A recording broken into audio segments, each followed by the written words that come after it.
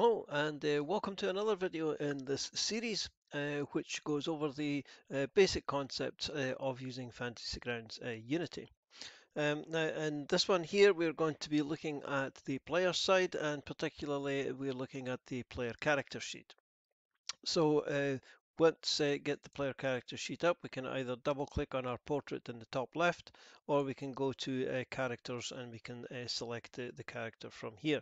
There's nothing here because I've selected all the available characters, but if no characters were selected, they would all be available for selection in this window here. So you've got your character. This has all been set up. We're not showing you how to create a character here. That's a different matter altogether. But everything has been set up. We've got our portrait. We've got a token which is defaulting to the portrait, so it's the same.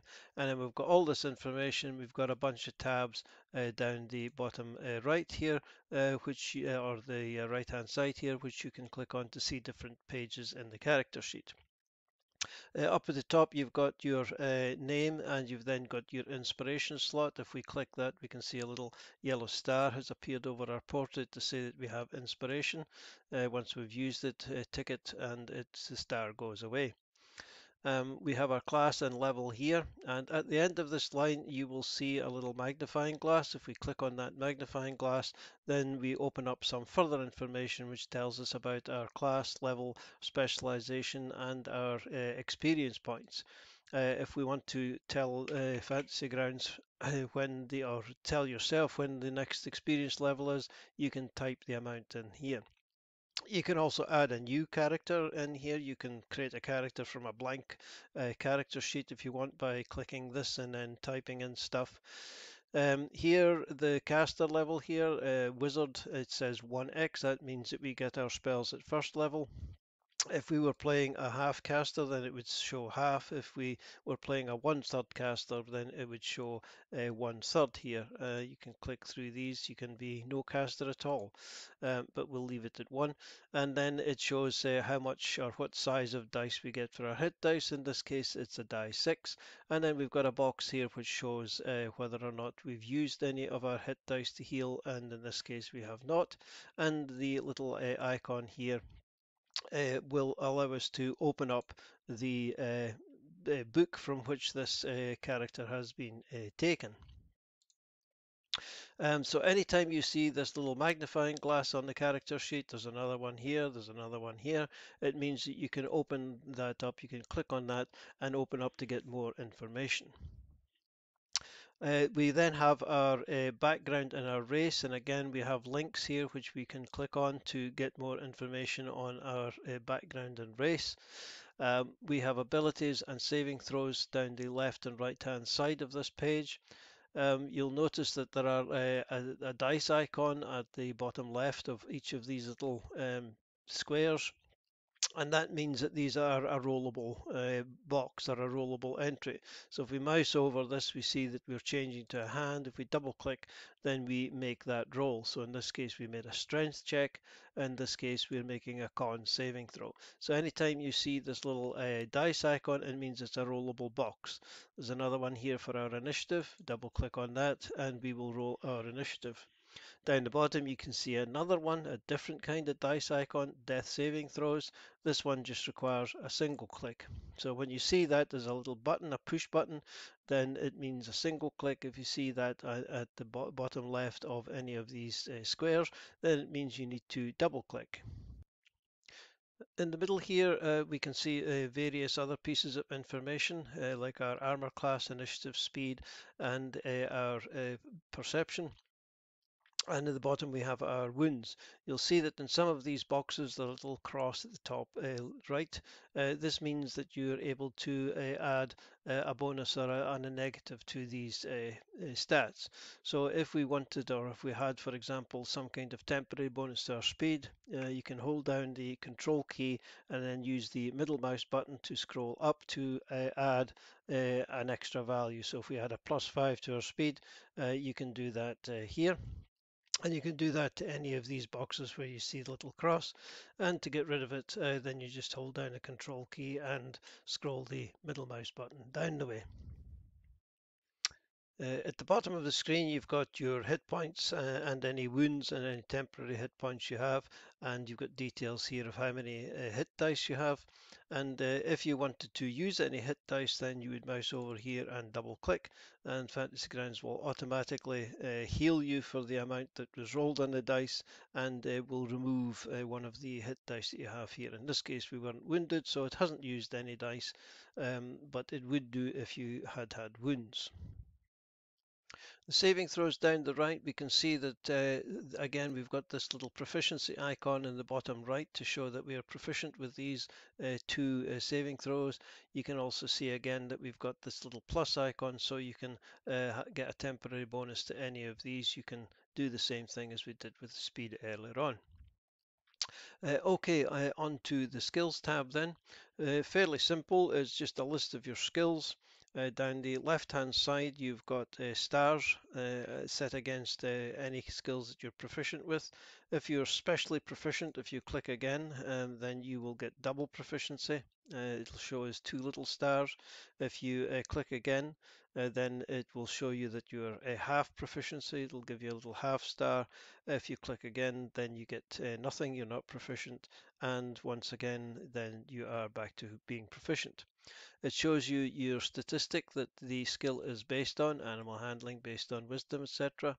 You can type in a miscellaneous modifier here. You might have some kind of item which gives you a bonus to animal handling. You can type that number in here.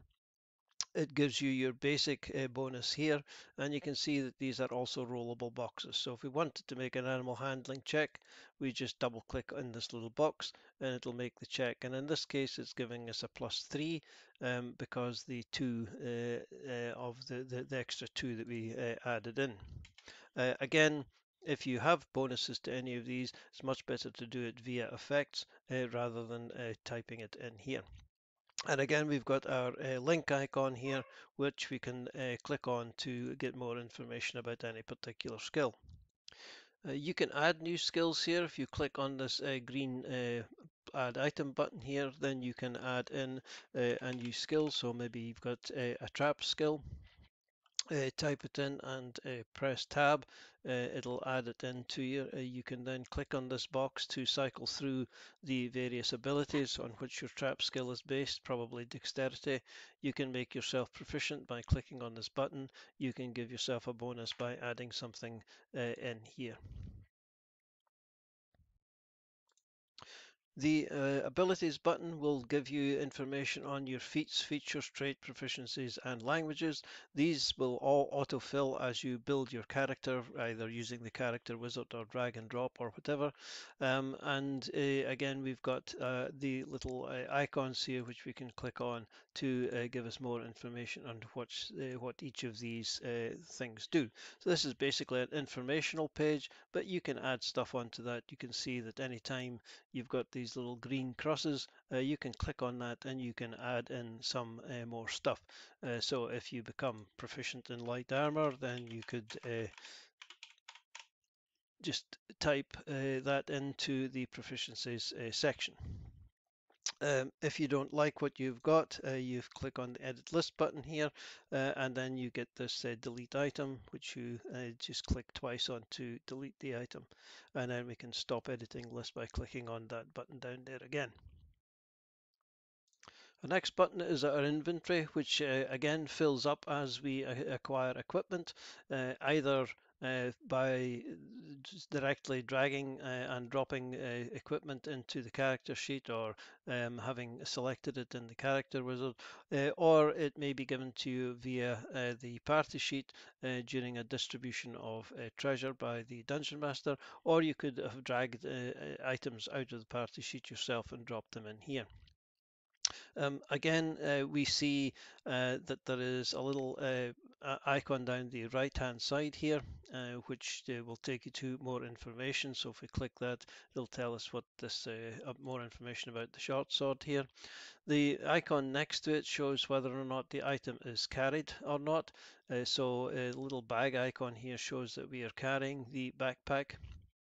If we go down here to the short sword, it shows that another different little icon which shows that we've actually equipped this sword or this item. If you click through these, you can change the status. So we can change it to carried, and if it's blank, it's not carried. And if we're not carrying something, then it'll remove the weight from the encumbrance here if we aren't carrying it. And we'll just put that back to carried for the moment. You can designate, as we can see here, we've got most of this stuff that we're carrying is in our backpack. All we did here is we click on this line and we start typing in backpack. It'll automatically fill the word in for you. If we press tab to come out of that, and now our captain's journal is also in our backpack. So if you've got various containers, then you can put that in here to show the location that the item is in. The pouch here could be another, or the component pouch could be another container. And maybe we want to put this pouch inside that pouch. So if we type in CO, MP, so component pouch, when we tab out of there, our pouch is now inside our component pouch. And we could then put the component pouch, if we wanted to, in the backpack. So if we do that and type that in, then you can see here the component pouch is in the backpack, and the component pouch has a pouch inside it. A bit silly, but it shows you that you can have two layers of containers. Down here you've got treasure, and this will auto-fill as well as the Dungeon Master distributes treasure parcels. You can type stuff in here as well. Maybe you've got some diamonds, you can do that, and if you wanted to add another line, we just click on the add item here, and it'll add another box for you. Here, if we just press return, we'll get a new line here. Notes. This is where all your general information is. If you, we've got the, I believe the, yes, the Sage background here. So if we opened up the Sage background, we can get to the tables for the personality traits, etc. We can make a roll on this table here, and then we can drag the text from chat and drop it in here. Or if we wanted to pick something, like say we opened up the ideal table and we wanted to pick one, we can just drag it from the table and drop it in there. You can of course just type text in yourself as well. The log has got to do with the Adventurers Guild. I have no idea what any of this means, but if you play characters in the Adventurers Guild, then your Dungeon Master will tell you what this log is all about. And finally, we have the actions page, and this is probably where you will spend most of your time during the game. You'll want your character sheet open at all times at this page. Down at the bottom, first of all, you've got various modes. We've got combat mode, we've got standard mode, and we've got preparation mode. And this display here, we've got actions and group and summary. You will almost always be in combat and actions mode, and this combat mode shows you all the things that you need for your combat, and the actions shows you all these little icons here ready for well, combat really. If you're a spellcaster like Vari is here, then you may want to go into preparation mode, and this is where you're going to select your spells for the day. So you can see that Vari has 6 spells, but she can only prepare 4 each day. But if she wanted to drop the magic missile spell, then she can just untick that and then tick, say, the sleep spell, and then when she goes into combat mode, you can see that the sleep spell is now in place and the magic missile spell has gone away. There are various little tick boxes here. We've got our spell slots. We've got 2 little tick boxes here, and we've also got a tick box for arcane recovery. You tick these off once this has been used. So if we use our arcane recovery ability, then we can tick that box, and we'll see that Arcane Recovery has disappeared from the Actions tab to show that we have used it up. It's still there. If we go into Standard mode, we can see that it's still there, but it has been used. But in Combat mode, it disappears so that you know that you've used it and you can't use it again. And similarly, if we use a spell, then we would tick off the spell. If we tick off the second spell slot we've got, then we've used up all our spell slot, and all our first level spells will disappear from the character sheet because we have no more left to cast. It leaves the cantrips because of course we can cast them every turn. If we have a short or long rest, depending on what character type or what wizard spellcasting type you have, then these will automatically come back, and you can just untick them yourself to make them back. But basically, you'll get those back when you take the appropriate rest. So in combat then, if we open up the combat tracker here, it's Vari's turn. Then we would have our Actions tab open. We would hold down the Control key and we would click on our target, in this case Drowned Sailor 16, and maybe we just want to make a short sword attack, so we're just going to double click on the attack damage or the attack dice, and then if we hit, which we have, we're going to double click on the damage box here. These little symbols here shows that this is a melee weapon, and the hand icon shows that it's being used one-handed. You can click on these, so we could change this short sword to a ranged weapon if we wanted to, or to a thrown weapon. And we can also change the hand here so that we can show that it is being used with two hands. And if this was a versatile weapon, then you would then this would change to the dice that the versatile weapon used when it's used in two hands. In this case, the short sword isn't a versatile weapon, so it doesn't change anything. We can also put the short sword in our offhand, and by default we don't get our bonus for our strength in this case onto the dice roll. So we'll just put it back to one hand. Vari, however, is a spellcaster, so she's much more likely to be using spells, and this is where these little icons come in. So we've got our target for our Drowned Sailor, and maybe we want to Ray of Frost. So we're just going to click on the first icon here. If we just click on that, that will give us our attack. We've shown we're hit, and if we click on the little blood icon here, then it will deal the damage. You can click on the magnifying glass here to get more information on what it is these little symbols mean. And of course, we've got the link icon here, which we can open up to show our array of frost. If we come down to the thunder wave, we could possibly attack multiple targets with this. So Vari's already got Drowned Sailor 16 targeted, but if we hold down the control key and add in another couple, then we now have 3 targets. And once again, we just need to click on the cast button here. The dice will roll. It will show us the successes or failures of the particular targets, and then we can just roll damage, and Fantasy Grounds will apply the correct damage to the drowned sailors here, depending on whether they succeeded or failed on their saving throw. If Vari was casting the Thunderwave spell here at a higher level, then if we click on the magnifying glass to open up the detail, we can see the damage here is 2d8, but if we're casting this at maybe second level, then we might get 3d8. So instead of double clicking, let's add in a few more targets.